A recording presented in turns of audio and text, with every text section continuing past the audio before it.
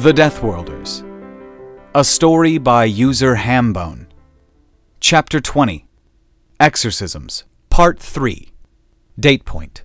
4 years, 9 months, and 3 weeks after Vancouver. Ora U Uatun. Planet Aru, Elder Space. Allison Bueller. Awesome. Blurs, noise, a warm hand on her cheek. Julian. Allison! Now, how did speech go again? Oh, yes. Oh, shit, you're awake. You had me scared there. Hurts. Hey, look at me, okay? Allison forced herself to focus on his eyes. He shone a light into her face and stared intently at them for a second, checking the dilation of her pupils, before finally nodding. Okay. You're okay, I hope. Happened. She tried to move, then collapsed as nausea washed over her. You tell me. I got here, you and the guys are all unconscious. Kirk and Zane are missing, and Vedrig. He indicated a breathing mountain of dark fur that was crumpled at the foot of the hospital stairs with shoots of dark red moving up and down it. I think Zane was just planning to knock him out as well, but I think he's really hurt. I can't get him to say anything. Allison squinted at him. While she knew every word in what he had just said made sense, and so did the arrangements too, for some reason she just couldn't quite... It clicked. Shit! Vedrig! She stood again, squelching the nausea this time. Whoa! Hey, maybe you shouldn't... Maybe I should, she grunted, teetering on her feet as she staggered towards Vedrig. The hell did he hit me with? Looks like a steel ball of some kind? Julian held it up. Oh, the ha. What? Forget it. How are the guys? Alive, but barely responding. You've all got serious concussions. I don't know. Nothing we can... The word she was looking for was a fuzz that just wouldn't resolve. So she aborted the sentence and concentrated on remaining upright just long enough for her legs to gratefully give out and dump her by their Govnorag comrade's head. Vedrig? It was hard to tell, but she thought he moved slightly. Vedrig? I guess you don't handle pain like we do. But I need to know if you're conscious. Just do anything, okay? One of Vedrig's huge, bloodshot blue eyes rolled open from behind 3 layers of nictitating eyelids and looked right at her for just long enough to confirm he was still among the land of the living, then screwed shut again in agony. Allison knew how he felt. Come on, I can't stop the pain if I don't know where you're hurt, she said, grateful to have something to focus on. It was helping her work through the concussion.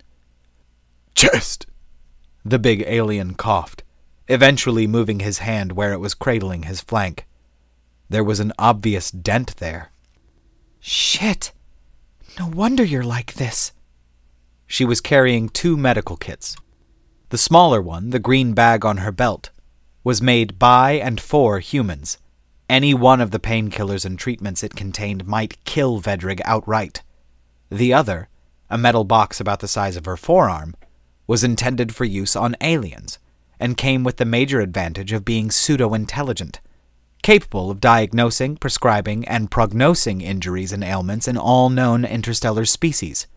Humans, sadly, weren't in its database yet, and probably never would be. Allison knew from past experience that most ET drugs simply didn't work on Deathworlders. Govnorag patient, fractured ribs, she informed it, and held the device's black end, a low-powered short-range medical scanner, over the break.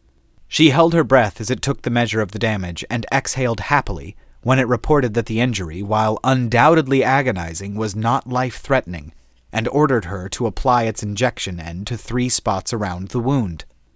It hissed alarmingly as she did so, but Vedrig seemed to appreciate whatever it did, as he relaxed and made a noise very like, ah. Painkillers?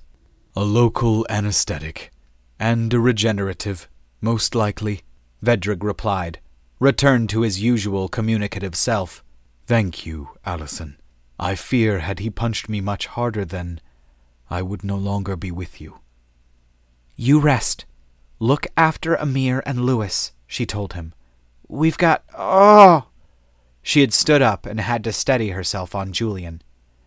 Allison, you need bed rest, he told her.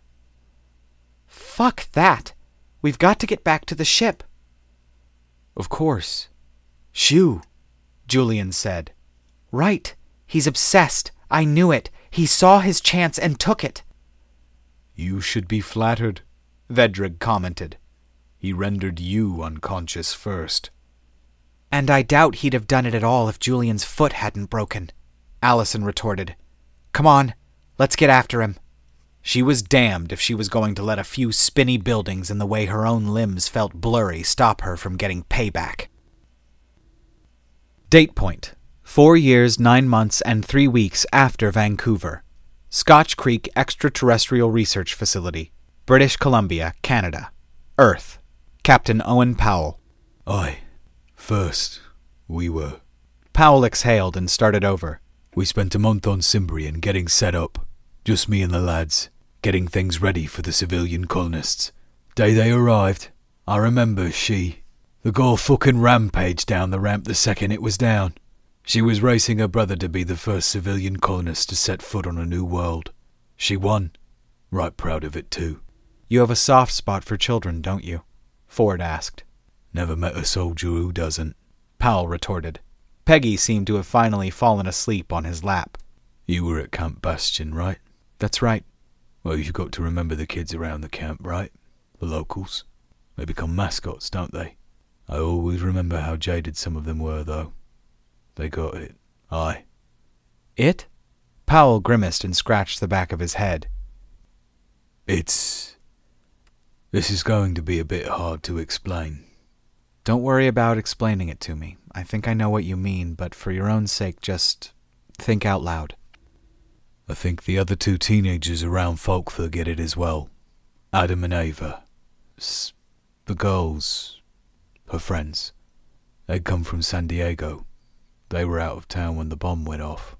Lost fucking everything. Their homes, friends, schools, family. And they got it. They understood what's... She didn't. Which is? Powell exhaled. Okay. Right, so... He thought for a second. People say life is unfair, right? Yes? Bullshit. Complete fucking rot. Totally backwards. Life is fair. Terribly, terribly fucking fair. Life doesn't give a shit if you're a 40-year-old soldier or a 14-year-old schoolgirl. It'll kill you like that. He snapped his fingers for emphasis. And not even give a shit. The stars keep burning, the worlds keep turning, but that's it. That was your fucking lot. It's fair because it treats everybody exactly the same that way. Ford remained silent and kept eye contact, letting him say more. I get that.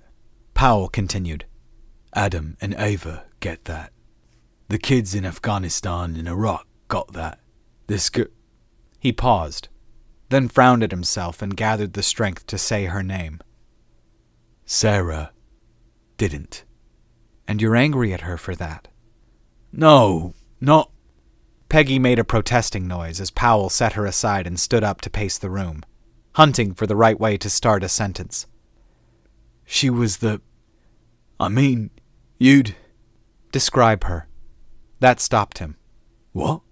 What? Who was she? What did she look like? How did she behave?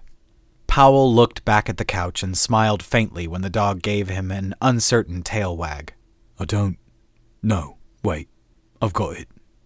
You ever go round a council estate, Major? Occasionally. They've always got those same kids on 'em, don't they? Like there's a fucking machine somewhere stamping out exact copies. The scrawny skinhead boy who thinks he's hard. The pretty girls who'll be pushing prams and chain-smoking before they can drive. You know the ones. I should know what that kind of kid is like. I used to be one. I think I follow you. Imagine the complete opposite. Powell said. Somebody who'd never in their life wind up mooching around by the co-op, trying to talk strangers into buying them fags and vodka. Somebody different. Better. And Sarah was such a person. All three of them. Her and the two others. There, she was alive. Living in the moment. Real people. They know who they are. Which I sure as fuck didn't at that age. And who was Sarah? Peggy licked his hand as Powell picked her up and sat down again. Like something out of a bloody Enid Blyton book, he said. You know, the plucky children investigating fucking mysteries, thwarting gangs of gunrunners and what have you. I've never read them, Ford confessed. Not worth it, mate. Naive fucking horseshit, every word of the fucking things. You said that you're angry at her, though. Why? That's just it. I don't fucking know, Powell seethed. I wasn't mad at that kid in Kenya, or at those Yazidi girls in the Persian Gulf. So why should I be angry with Sarah? She's the fucking victim here. Well, turn the question around. If you can't figure out why you are angry with Sarah, perhaps it will help to think about why you were not angry with the others. That seemed reasonable. Well, you know about what happened, right? In those other two cases. Ford nodded that he did. I've read the notes, but it's probably best if you recount them in your own words. Powell sighed. Karatina Market, Kenya. There was a little boy, like 5 or 6. His parents had given him. He laughed a little at the memory. I remember it was this really cheap fucking knockoff plastic Ben 10 backpack, and the fucking thing was full of C4 and ball bearings. He patted the dog's side. She had her chin on his lap and was looking up, listening. His mum and dad were sitting in the car with one of those old Nokias. We saved the kid that time, and a lot of other people too, but he didn't see that. All he saw was the nasty white men who'd come and killed his daddy. Never fucking mind that we'd shot the evil bastard to stop him from calling the bomb and blowing up his own little boy. We were the bad guys. You don't blame him for that, though. Course I don't. He was a little un, didn't fucking understand what was happening. Never crossed the poor little bugger's mind that his parents might murder him like that. It got to me, but, you know, that's dealt with. I can deal with being the bad guy if he's alive and doing something with his life. Who knows? Maybe after all these years he's figured out what happened and forgiven me. And the Persian Gulf? Different story. That one were a freighter involved in slave trafficking. They got a handful of Yazidi girls in a shipping container, going to some buyer in Thailand. There was a cock-up at the tie end. The buyer, spooked in the freighter, chucked the container overboard. Worthless cargo now. All the drone operator could do was fucking watch. You were angry, then? Ford asked. Fucking raging. Powell nodded. His expression darkened. We boarded the ship, had all those bastards sat in a circle, and they were jawing and joking and asking for cigarettes. They thought we were Americans, and all acting like they didn't know what had been in that container. Like they hadn't heard the banging and screaming from inside. Like they weren't slave-trading fucking scum who'd just murdered 5 little girls. I wanted to bundle every man of 'em into a crate and tip 'em over the side myself. But that wasn't the hard part. He paused. No. The hard part was that the container burst. Pressure difference, right? So all the bodies came back up. We had to fish 'em out. Skinny little blue-eyed girls. And there were tiger sharks following the ship. They eat whatever falls overboard. His fists clenched. I was angry there. But at the right people, you know. Only reason we didn't shoot those cunts in the kneecaps and throw 'em to the sharks was pure bloody professionalism. And I still think it'd have been no less than they fucking deserved. What do you think the difference is between those cases and this one? Powell thought about it for some time, petting Peggy as he did. I think I'm angry at her because she got herself into it, he said at last. Like, this brave, beautiful, stupid fucking girl had to go in and help when the cavalry was already on the way. Like if she'd just been smart about it, He swallowed, then started to shake. I never looked a child in the eyes while she was dying before. He croaked. She said her last words to me. She was scared. When I closed her eyes, her she'd been crying. So she was so afraid, and the tears made my glove wet. He stared at his hand. I couldn't bear to take it off for hours. He sat staring at his fingers for a few moments until the dog, very gently, inserted her nose under his palm and hauled herself into his lap, wagging sympathetically. He laughed a little, grabbed her and hugged, sobbing into the fur. Ford let him get it out of his system. Finally, the captain made a weak woo-ugh noise and sat up, wiping his face dry. Fucking, I never cry, he said. You needed to, Ford observed. You know, I think you're right, Powell agreed. I've just not done that since I were a kid. Sorry. He wiped his face again. Don't be. In fact, I'd have been worried if you hadn't, Ford reassured him. Are you really angry at her, do you think? Now that you've had time to think out loud? No, I don't think so. Not really. Not anymore. She's like that poor boy in Kenya, isn't she? She didn't know any better. It never crossed her mind that maybe her parents had led her wrong. Her parents? Aye. These dippy-hippie, tree-hugging, free-love pagan parents of hers. Her dad's got these tattoos. And it harm none, do as thou wilt. He gestured along his forearm to show where the two halves of the phrase were inked onto Mark Tisdale's skin. Sexually open, no boundaries, no rules, no fucking sense of consequence. I'll just bet you they never once told her that no, there's things that you can't do, you know. Like they'll have told her you can do anything, trying to empower her in that, and it got her killed. How do you feel towards them, then? Ford inquired. You've compared Sarah to the child in Kenya, but what about the parents? It's not the same, Powell mused. The bastards in Kenya, they had the phone in their hand. May as well have dug the little guy a trench and put a gun to the back of his head. They were going to murder him just as dead either way. But the Tisdales loved their daughter. So fucking much. They'd have never deliberately hurt her. But they coddled her so much that she never learned one of the most useful survival skills in the world. Which is? Knowing when it's time to stop fucking playing. He sighed. What's saving them is that they didn't know they were doing it. They're as fucking ignorant as their daughter was. Do you think you can forgive them for that? Powell inhaled and exhaled deeply through his nose, but didn't answer, beyond shaking his head and stroking the dog. Ford nodded. Why not? I can forgive a child for not knowing how the world works, Powell replied, after a moment's thought. It's bloody cruel, but there it is. She didn't have time, and the first chance she got to learn, it killed her. She could have been smarter. Should have been. But, you know, she was just 14. A girl. Part of the cruelty of it is that we want them to be innocent at that age, don't we? We don't want to spoil their fun. But adults should know better. Ford finished the thought for him. Fucking right. Powell sniffed and shook his head. I'm not sadistic. I'm not going to rake 'em over the coals for it. They're suffering enough, but... He shook his head again, breathing out. But I don't think I'll ever be able to look at either of them without thinking, you know.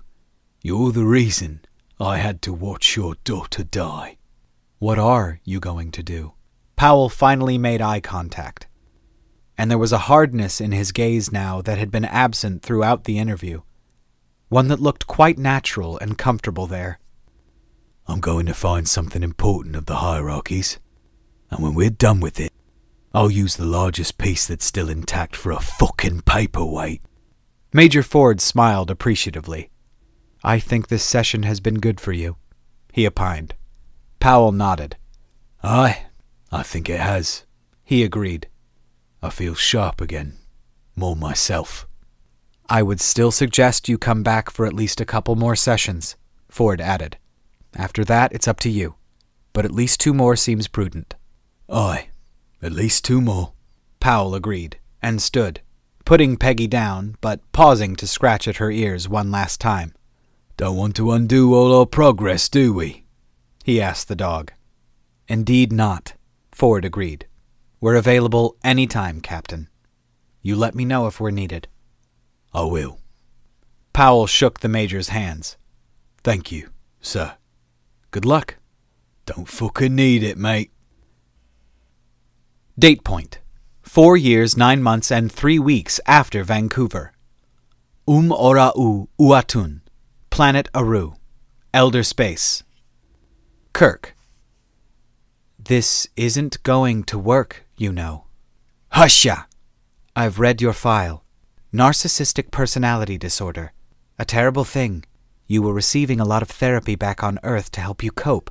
Weren't you, Zane? Aseash! Kirk wriggled a little as Zane's grip tightened around his upper arm, feeling the bone creak alarmingly in the Deathworlder's grip.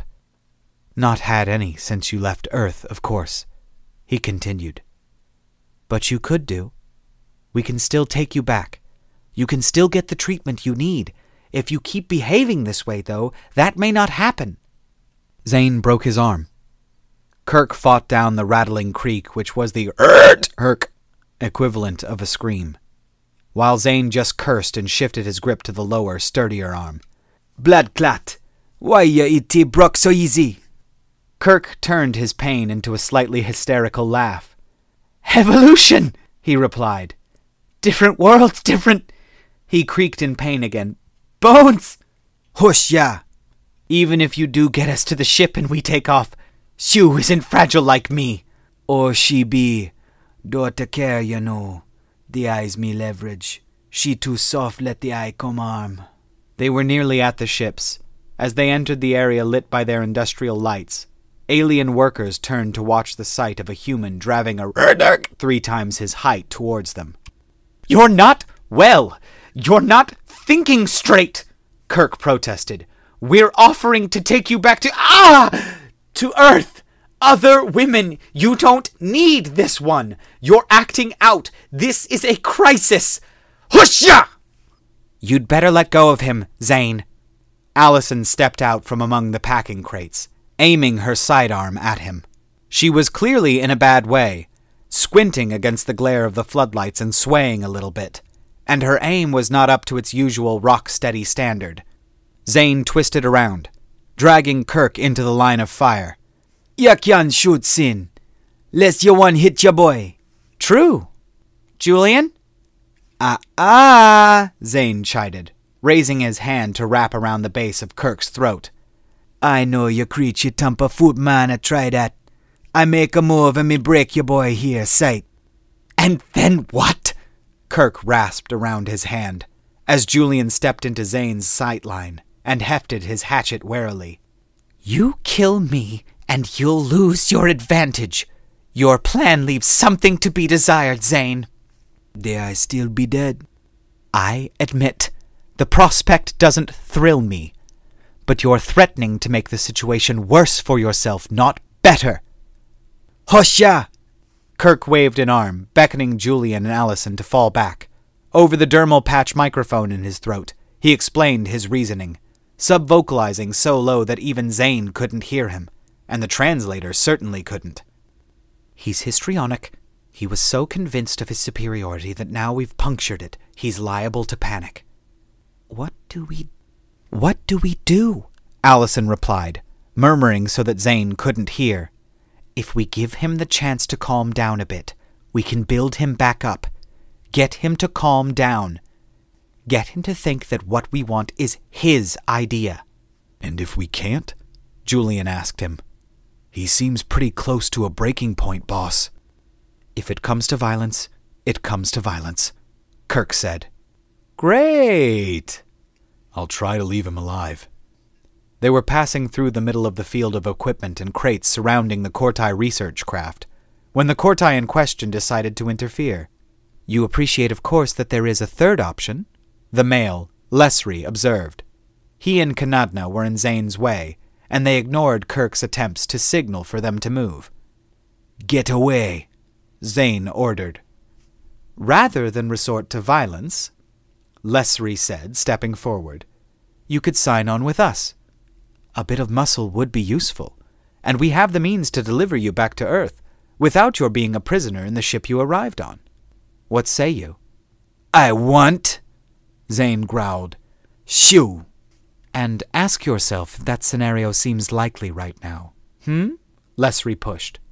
"Be realistic." He stepped forward again. "I'm offering you the chance to part ways peacefully as a free man. That seems like the most rational—" Zane backhanded him. It was a casual, almost gentle motion, but it highlighted the huge disparity between human strength and Cortai mass by flipping Leslie head over heels over a crate with a sickening noise like a baseball being thrown at a sack full of cockroaches. It was all the distraction Kirk needed. He twisted, turned, darted sideways, and his prosthetic arm lashed out, extending its concealed fusion blade. Kirk went one way. Zane reeled the other. Zane's left forearm left a crater in the sand where it landed between them, smoking, glowing, and bloodless at the cut end. Redneck had a decent turn of speed over very short distances, but Kirk knew humans well by now. Zane's scream may have been of agony, but there was a very large component of adrenaline and rage in there as well, and no short-term turn of speed was any good at all when a pursuit predator was angry at him.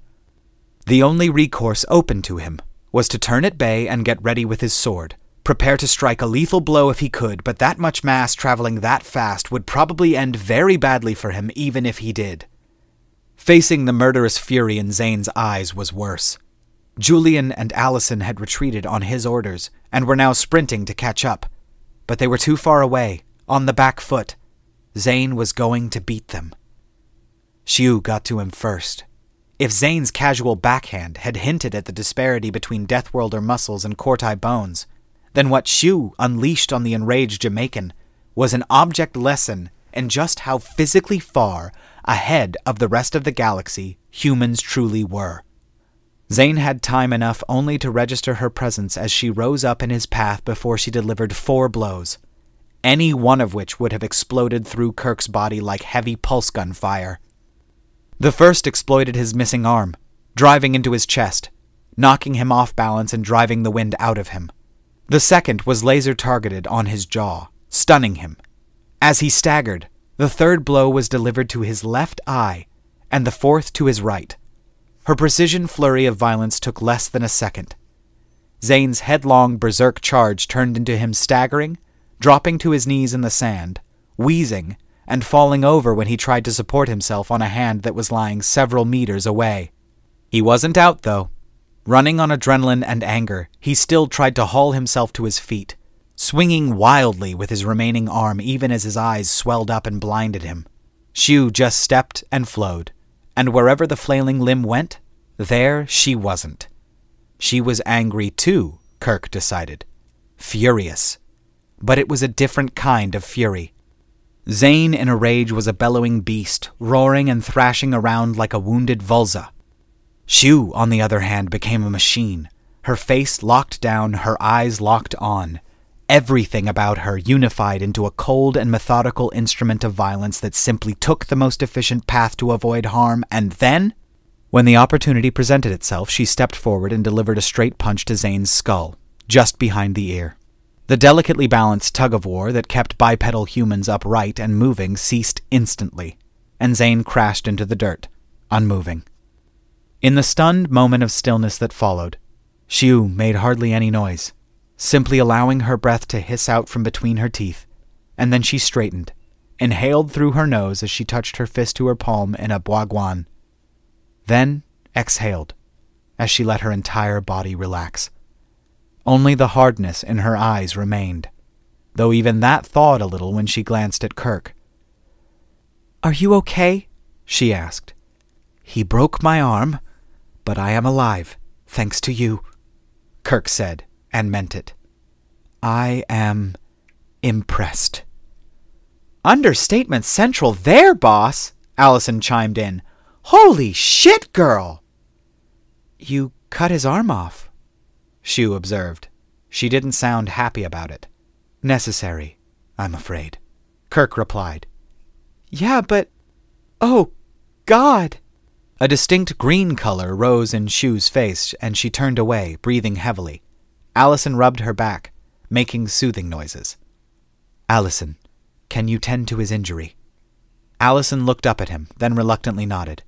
"Sure. Julian?"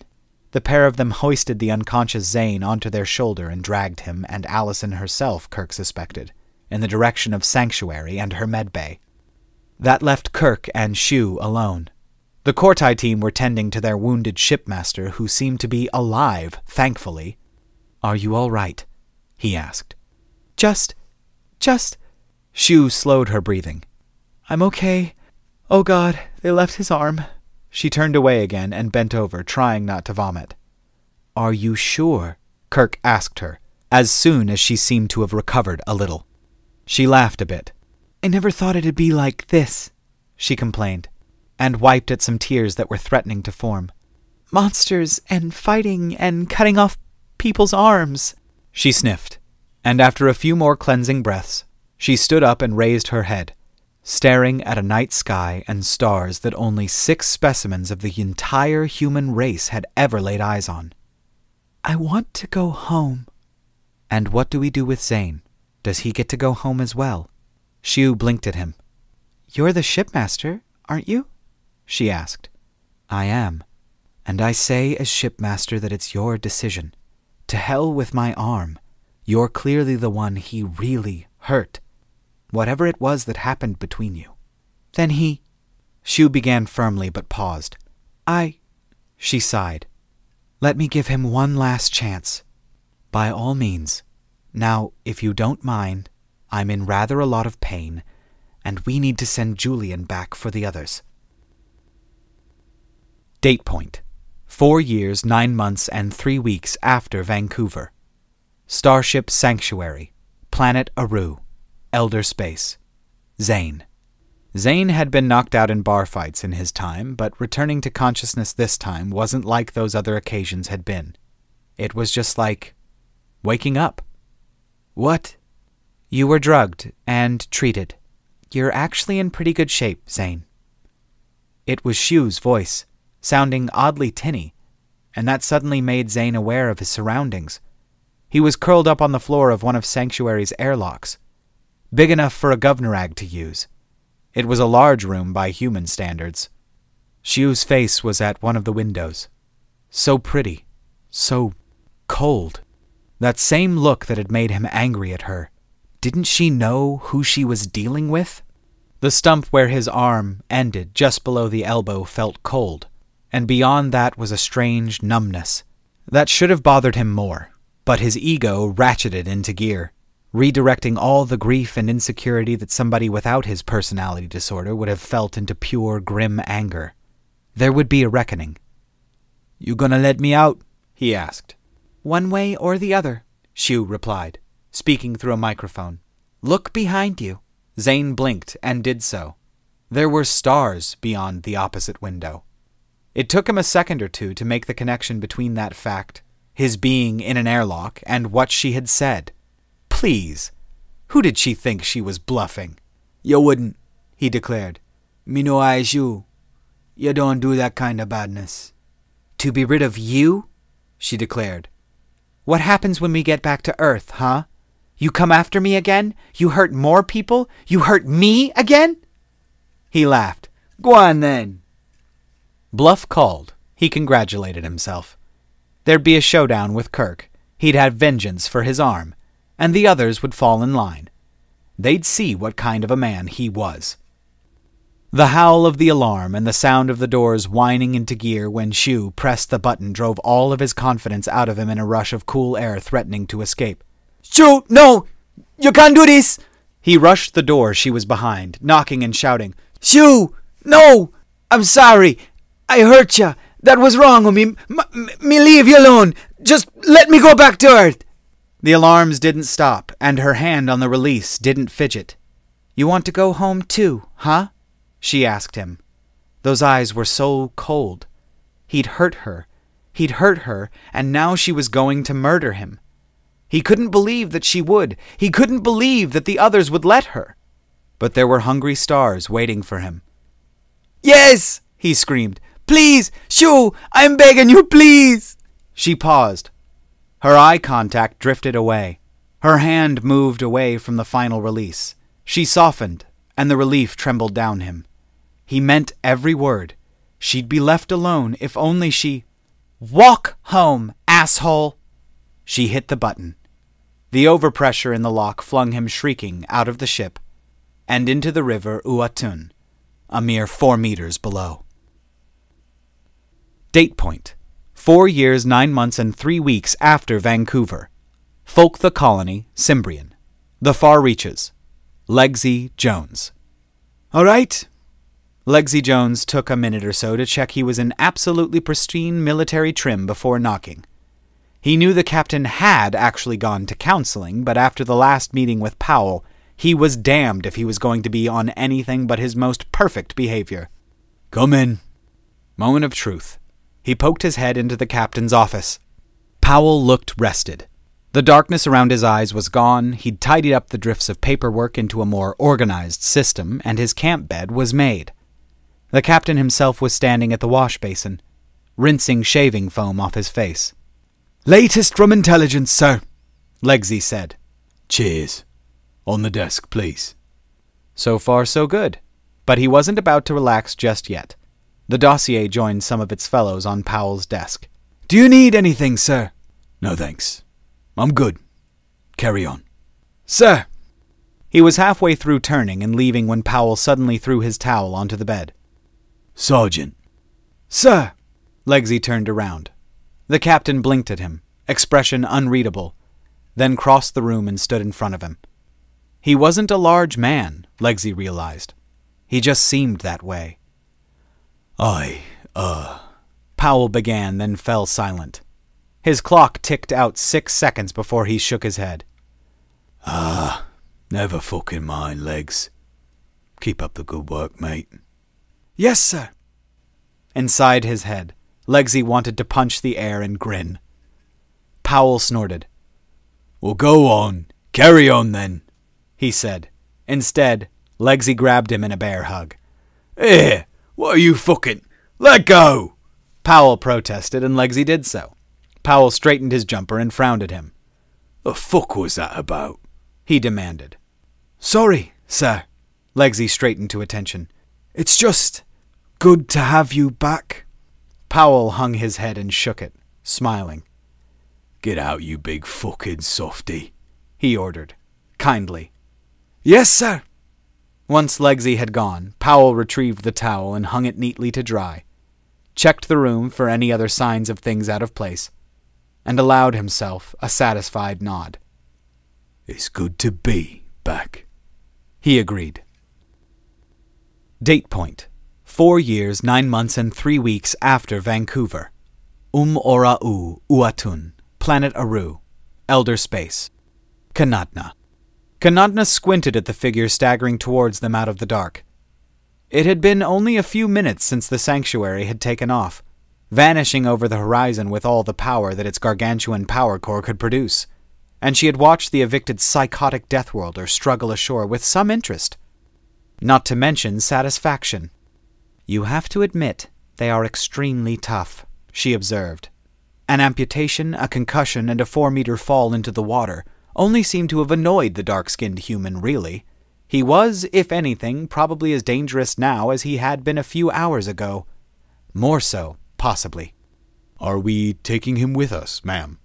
I think not, Kanadna replied, not even bothering to show her contempt for the moronic inquiry. Get the last of the equipment stowed. I want the ship locked up and ready before that human gets here. The Kuumbura crewmen rushed to obey. Kanadna herself enjoyed the leisurely stroll back to the ship, arriving just in time to turn in the airlock, check everybody and everything was on board, and then activate the ship's primary shields right in the approaching Deathworlder's face. This move did not seem to please Zane, who sprinted the remaining distance in an eye blink, and Kanadna had to clamp down hard on an instinctive reflex to flinch, cower, or run. "Let me in!" he demanded, his tone of voice promising all of the impressive capacity for violence that his species was capable of unleashing, should she fail to comply. Now, "Why would I do that?" Kanadna asked him. "You rather badly injured somebody I quite like. You seem to have an alarming inclination to use Zane interrupted her and proved her point by slapping the force field, which rang and flashed alarmingly, but Kanadna kept calm. "Not even a human can punch through starship-grade weapons shielding, you barbarian idiot," she told him, keeping a tired inflection in her tone. "Let me in!" he roared. Kanadna mentally sent a few commands over the ship's control circuit, telling the pilot to begin the launch sequence.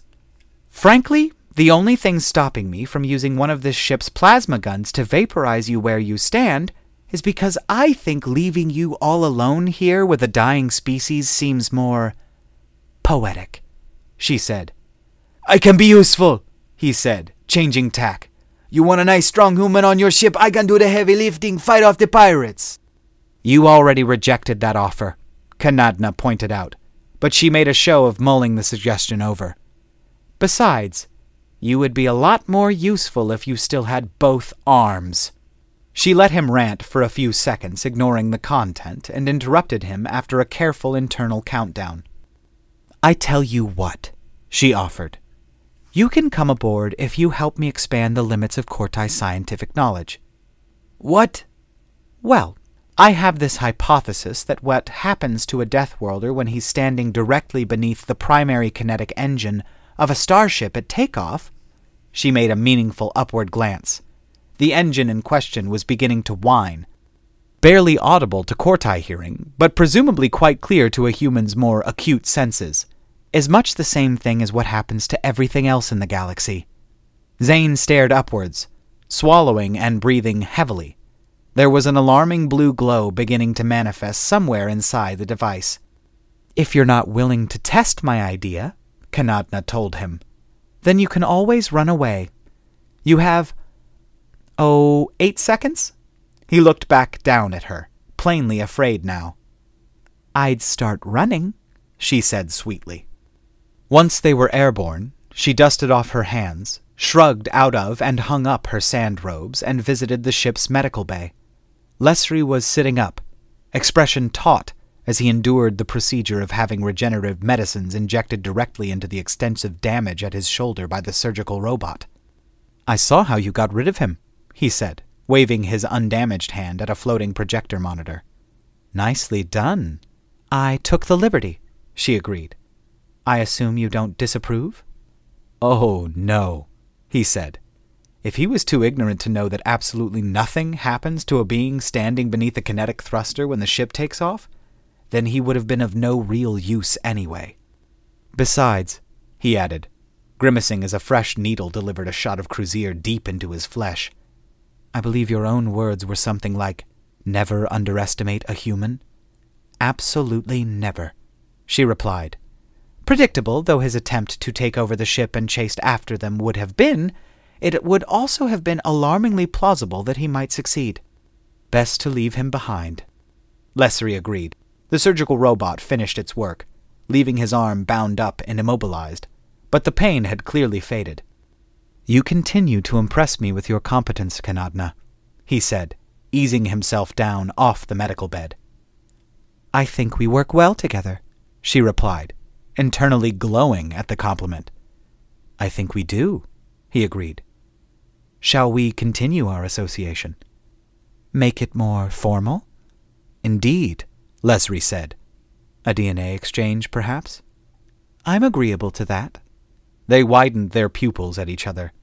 A rare Cortai expression of genuine warmth and affection, not dissimilar to a human's shy smile. And Kanadna congratulated herself. Today had been a good day. Alright guys, that's going to do it for this one here today. Thank you so much for watching. I am so glad to have you all back and reading/listening to The Deathworlders. We're back at it. MIA was fun, but we are right where we need to be right now. Some great stuff is happening, and it's going to be super great. If a woodchuck could chuck wood, would a woodchuck chuck wood?